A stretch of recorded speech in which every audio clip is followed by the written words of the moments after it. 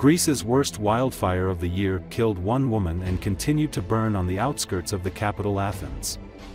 In scenes never before seen in the Greek capital, residents wearing masks against the choking smoke were desperately dousing their homes with water hoses in the leafy suburbs of Nea Penteli and Vrilissia in an effort to render them less vulnerable to fire. Hundreds of firefighters backed by 6 waterbombing aircraft battled the blaze that broke out on Sunday near the village of Varnavas 35 kilometers north of Athens, Reuters reported.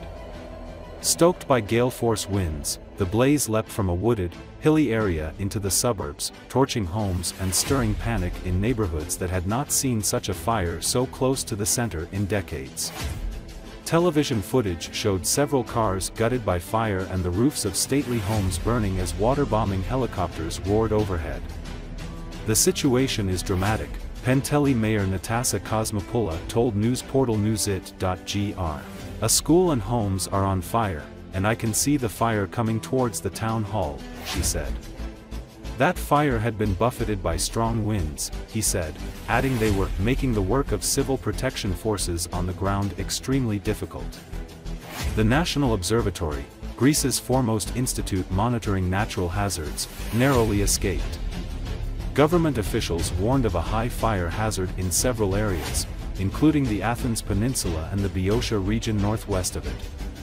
Officials have issued evacuation orders for several towns north and northwest of Athens, including New and Old Penteli, Patama Calandria, Patama Vrilissia, Krasa Ono Vrilissia, as well as from Dionysus and Marathon.